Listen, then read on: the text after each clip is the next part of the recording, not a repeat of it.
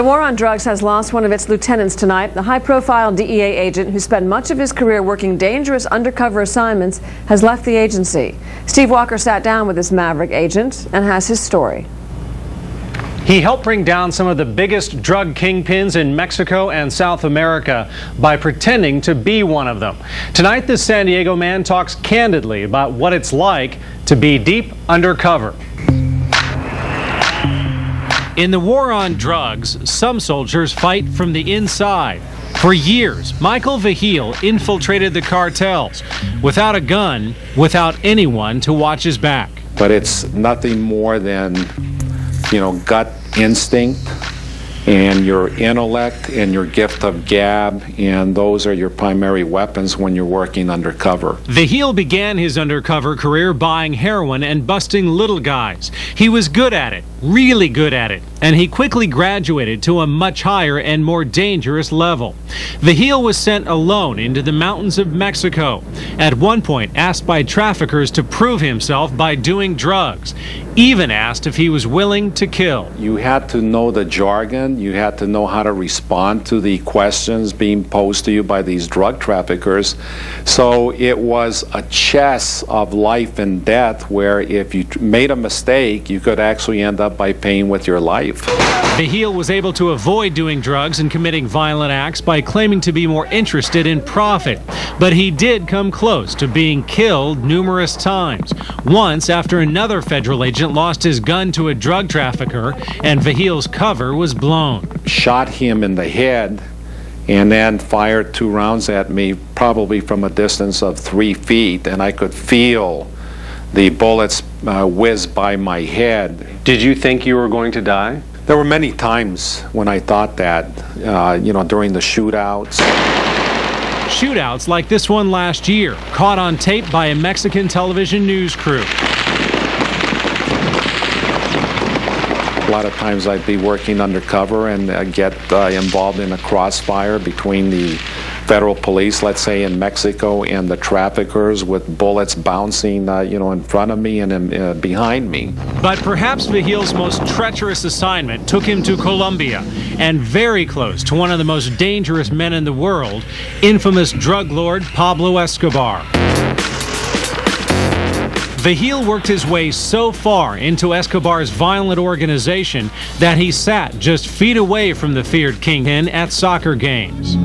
He was it, the boss of it all, El Mágico. Hollywood's version of Escobar in the film Blow only scratches the surface, says Vigil, who knew firsthand of Escobar's enormous wealth and reputation for killing anyone who got in his way. How dangerous was it? At that time, I would leave my house in the morning going to work, and I would see bodies strewn on the roads in Medellin.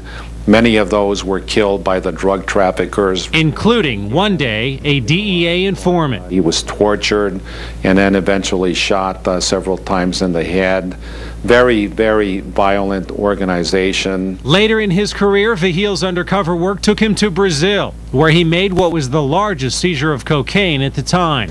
But eventually this nerves of steel agent came out from the shadows and took a much more public role. This was an international consortium. Vigil went on to become the DEA's chief of international operations. Most recently, he was in charge of the DEA's San Diego office. It's a far cry from chasing drug lords in the jungles of Colombia, but Vigil says those years of deep undercover work made him the leader he is today. If you ask me, would I change anything? Absolutely not, because as they say in that old Frank Sinatra song, I did it my way.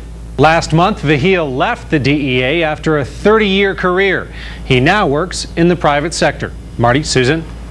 Thank you, Steve. Dramatizations on America's Most Wanted. The man you're about to meet has been in real-life shootouts and on major drug busts. Pete Fuentes profiles the special agent in charge of the DEA here in San Diego.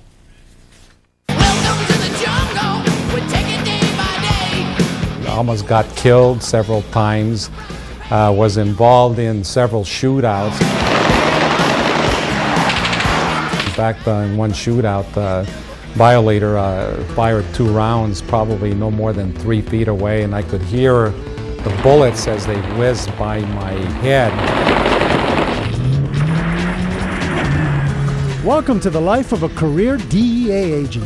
MikeVigil is special agent in charge of the local Drug Enforcement Administration. They were distributing kilogram quantities of cocaine. You've seen him in the news detailing the activities of Mexican drug cartels. During his tenure, local authorities have stepped up their arrests and convictions of drug lords and their cronies.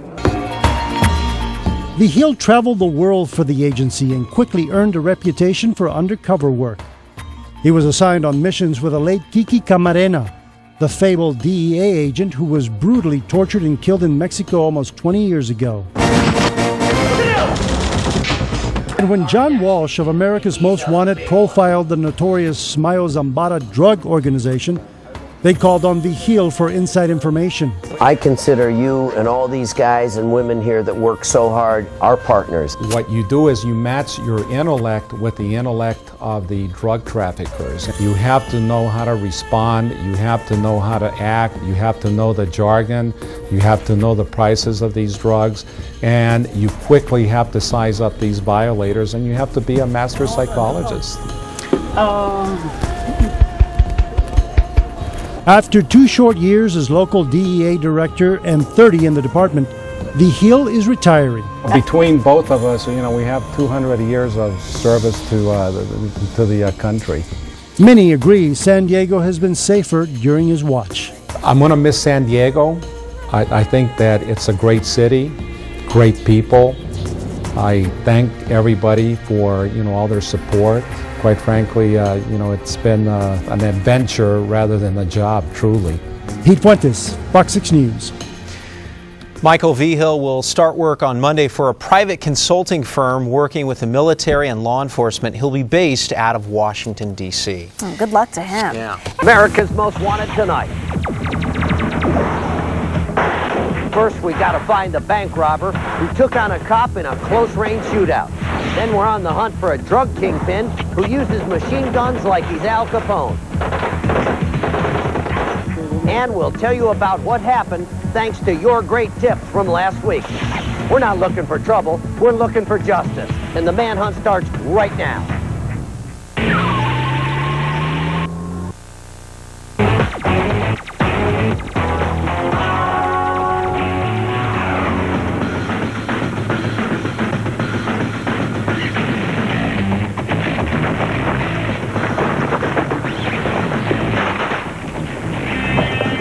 These DEA agents are acting out a drug raid on a crystal meth lab.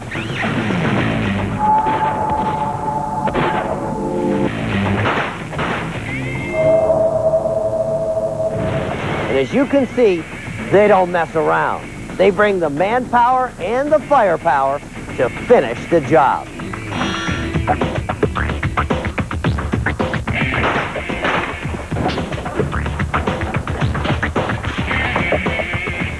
A lot of these same agents may be doing this for real to grab our next fugitive, and he's a big one. Mexico's new drug lord, a violent thug who makes his way up here to Southern California all the time. And as our Ed Miller reports, he's not going to give up his vast drug empire without a hell of a fight.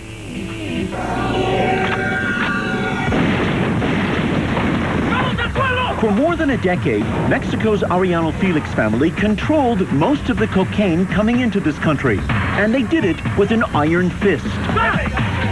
Even killing innocent women and children in their quest to stay on top.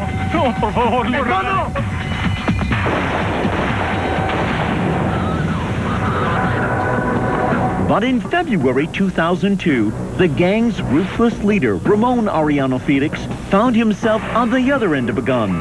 A Mexican policeman shot him dead in the town of Mazatlan. But Mexican authorities now believe Ramon's fate was not the result of good police work or even good luck.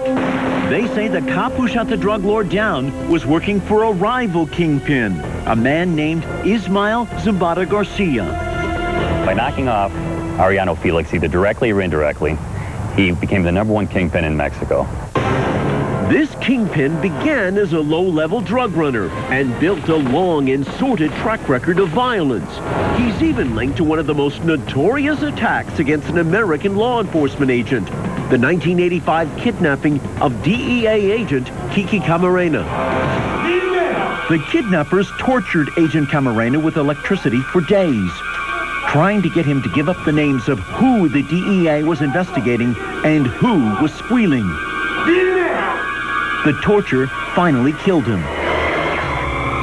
Zambada has a special place, in addition to being a major trafficker, in that he participated in the torture murder of Agent Kiki Camarena. From there, agents say Zambada Garcia steadily climbed to the top, leaving behind a trail of bodies. Just this month, Mexican police say his henchmen assassinated a former Mexican deputy attorney general in an open-air restaurant in Tijuana. They left a handful of bullets on the floor as a message. There are plenty more bullets, and they're not afraid to use them. It says that he's a stone killer. It says that he's a ruthless individual and that he is willing to execute even members of his own family in order to climb the ladder of power. The Mexican Justice Department says this is what Zambada's henchmen use to keep people in line, this black market submachine gun. In 2 seconds, it can empty a 30-round clip. He uses machine guns very much like Al Capone did during the Roaring '20s in Chicago. I would describe Mr. Zambada as a human weapon of mass destruction. Recently, Mexican police stopped a suspicious motorcade and found themselves in the middle of a shootout with Zambada's top lieutenant, Javier Torres Felix. The gun battle left a Mexican policeman and a civilian bystander dead. In the end, Torres was taken into custody. But even with his top lieutenant captured, the Zambada drug factory keeps on churning. He'll do whatever it takes to get the product onto the other side of the border for distribution, because it's all about money.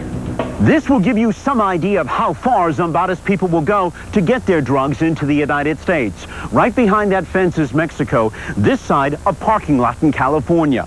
Cops say Zambada has used lots of tunnels, but this one has a rather ingenious exit here on the American side of the border. They connected the drug tunnel to an American storm drain.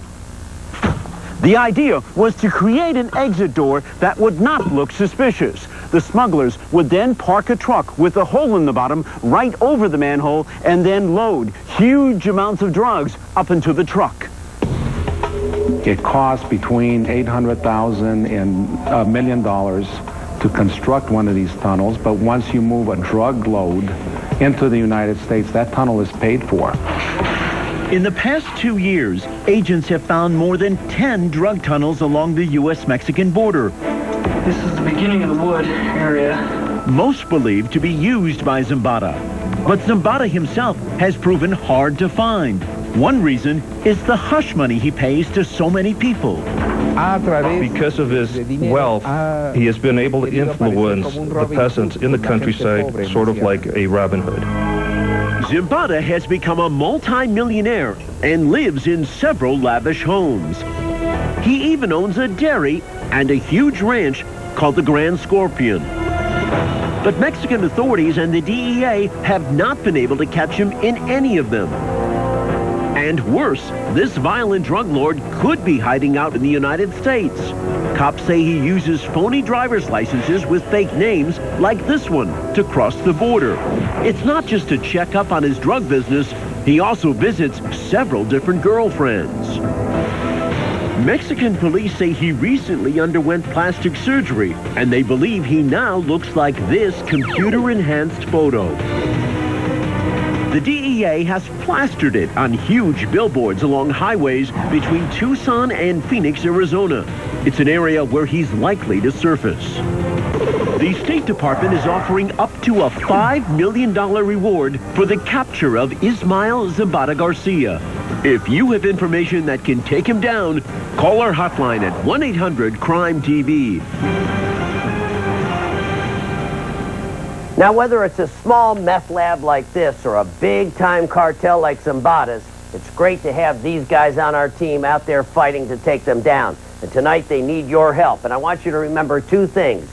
You can call and remain anonymous, and our operators will take your call in Spanish. Zambada's